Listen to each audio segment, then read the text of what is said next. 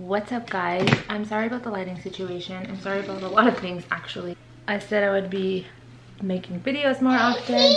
I'm trying to do that, but this little man that I call my son is like my glue, and he's always with me. It's just kind of hard to like set aside time where I just record. So he's in the back, and hopefully you don't end up hearing him over what I'm trying to say. Today I'm going to be giving you the 5 most common reasons why you might not be losing weight even though you're trying, whether you're doing dieting or some form of exercising and you're not seeing the results that you want to see.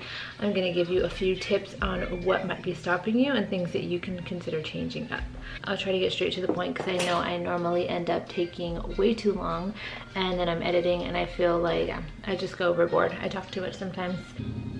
Please subscribe and like this video before we get started. Cheese. Okay, baby, mama's gonna record. Okay, good job. I just wanted to address like 5 major things that I think make a huge difference in helping you lose weight. And even though now they seem kind of like obvious or common sense to me, they were things that I didn't necessarily start to do until more recently. So the first thing that can be holding you back from losing weight is that you're eating more than you realize and you're not in a calorie deficit. Now, you may not even know that you need to be in a calorie deficit. You're just trying to like cut back on certain things, but even then what you're eating can still be too much to put yourself in a calorie deficit and start to lose weight. So when it comes to weight loss, there's this idea or this model about calories in versus calories out, which basically is the idea that if you want to maintain a stable weight, then the amount of calories that you take in should match the amount of calories that you're expending, or calories that are coming out. Now, obviously, like I said, that's if you wanted to maintain the weight that you're at. But if you were trying to lose weight, then you would need to be in a calorie deficit. Once your body's energy needs are met, then extra calories are basically just stored for future use. Some are stored in your muscles as glycogen, but the rest are just basically, for the most part, stored as fat. So if you're eating more calories than you burn, you're going to gain weight. Sorry. You'd be surprised at how many extra calories you're eating. It is so easy to, depending on what you're eating obviously, to rack up those calories really quickly and be intaking a lot of calories. If you want, you can try tracking your caloric intake for like a week and just see how much you're actually eating. There are a number of fitness apps that you can use to plug in your information, and it'll help you find a suitable amount of calories for you to try to lose weight. How many calories you're going to need is going to depend on a number of factors. So for some people, counting calories and making sure that they're in a calorie deficit is like all they need to do and they'll lose weight. Some people obviously can lose weight without exercise and just are really good at managing their diet. They've got it all down and that works for them. But if you haven't even really got that part down and you're still overeating, like you're still consuming too many calories for your goals and your particular body type and all that good stuff, then you're not going to see a difference in how much you weigh. Now, that sounds really simple, right? Like all you would need to do is calculate how many calories would put you in a calorie deficit and make sure you don't go over that, and then like, oh my gosh, she's just dropping the blinds, and then naturally you would watch the pounds fall off, right? Well, I think that that is an oversimplification. There are so many more factors that go into trying to lose weight. Well, the calories in versus calories out model does matter for weight loss. Not all calories are created equal when it comes to being healthy and like actually getting fit, which brings me to my next point. Another major reason that you could not be losing weight is because you're not being mindful of the food choices that you're making. You could be counting calories and still not losing weight because you're just putting the wrong things into your body. That's because the different foods that you eat have different effects on different processes in your body, regardless of how many calories the food you're eating contains. So don't be fooled into thinking that it doesn't matter what kind of food your calories are coming from. Naturally, your body is going to respond differently to processing foods that are fatter, fried, processed, or have sugar added to them than eating more natural, healthy, whole foods. If you're eating 1,000 calories of junk or processed food, your body's not going to respond the same as if you were eating 1,000 calories worth of natural whole foods. For example, if you were to eat a 200 calorie piece of chocolate cake, those calories would be absorbed differently compared to eating 200 calories of nuts. Also, when you're eating processed foods or just things that are not very nutritious for your body is going to go through like highs and lows of energy. It's definitely going to affect your mood and just how you feel about changing your diet overall. And that's probably just going to discourage you, because it really does matter what you're eating, not just how many calories you're consuming. Highly processed foods are also usually super low in fiber, which can lead to gut issues like bloating and stomach pain. I've gotten to a point where I'm mostly good for the most part. Like, I make a lot better choices than I have before, and now when I eat certain things that I know are processed or aren't really nutritious to me at all, I can definitely tell how I feel different after. Like, my stomach will hurt after I've eaten things like hot Cheetos or chips or just like a fast food meal. Whenever I'm letting myself indulge, I feel different after. Like, I'll usually either get a stomach ache or I won't poop for a while. I know it's TMI, but your body really does know the difference between the nutritious things that you intake and the processed stuff that it's a little bit harder for it to digest and actually absorb any nutrients from. Speaking of digestion and pooping, this leads me to my third thing that I think can be holding you back from losing weight, something that I also wasn't implementing at first because it's just kind of hard to keep up with. Yeah, you need to make sure that you are drinking enough water. Water is so important to your body. It plays a role in some of your critical bodily functions, such as digestion, circulation, creating saliva, absorbing and transporting nutrients from food, and maintaining a normal body temperature. There are so many benefits to not only drinking as much water as you should be a day, but also pushing yourself to drink a little bit more than you even need.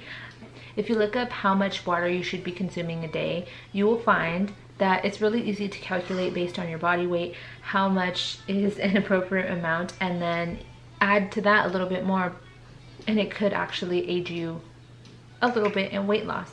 So for me, I try to drink more than I even really probably need a day, just because, one, I have switched to pretty much drinking water during every meal, unless I'm going out and having like a mixed drink, a cocktail, whatever you want to call it. If I'm having alcohol, then I'm definitely drinking water too. I'm not getting a soda, I'm not getting juice or a lemonade or a tea, because those are all extra calories aside from obviously the alcoholic beverage that I typically have.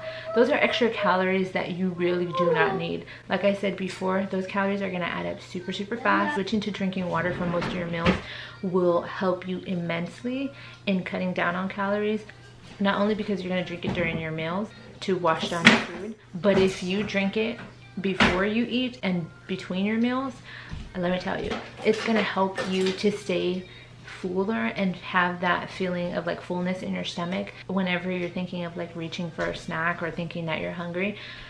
Try drinking some water. I read somewhere online that a lot of times when we think we're hungry, our body just really needs water. We're thirsty. We might be dehydrated. I've tried to keep those little things in mind as I've tried to change the way I eat and snack, because I feel like those little things are making a world of difference for me. So yeah, one major way that I have managed to avoid like over snacking or just overeating at my meal time, just trying to fill those gaps in with water and seeing how I feel after. Water helps you feel fuller for longer without adding any additional calories, which is perfect if your goal is weight loss. The fourth reason that you might not be losing weight is that you're not combining diet and exercise. Yes, you could probably achieve weight loss by doing one or the other only.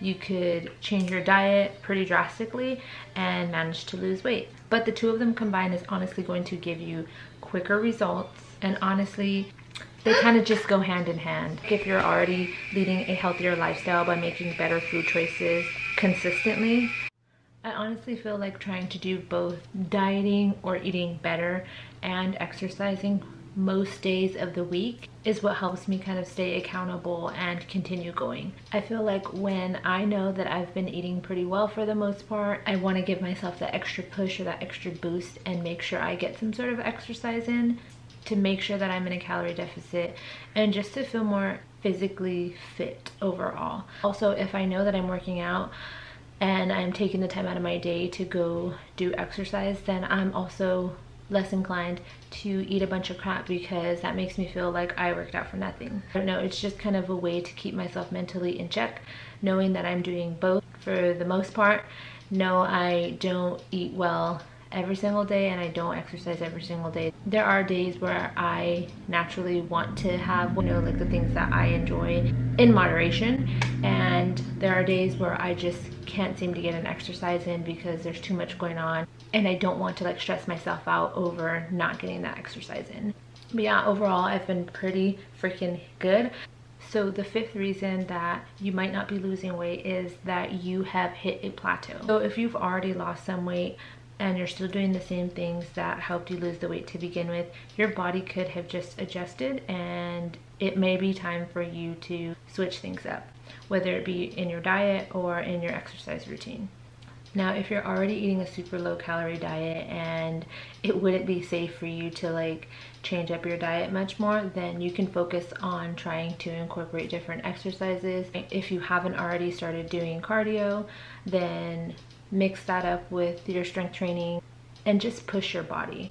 I'm not saying do things that are unnatural or dangerous, but your body is a lot smarter than we give it credit for. Now, obviously, I'm not a dietitian and I'm no fitness expert, but there is so much helpful information online about our basic anatomy, how our bodies are wired, and why it functions the way it does. We're in 2020, man. Like, there is so much research that has been done on why certain things help you lose weight or build muscle or gain weight if that's your goal. And I'm just here to summarize some of the bigger things that we may overlook in terms of how our body functions and what might be holding us back from losing those pounds we're trying to lose.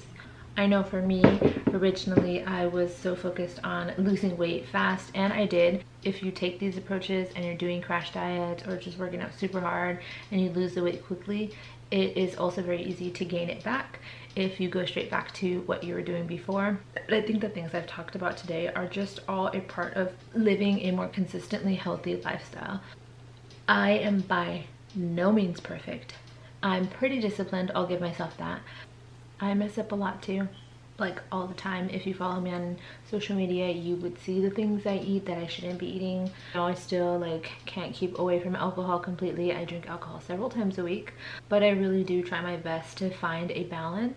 And I've just become so much more conscious about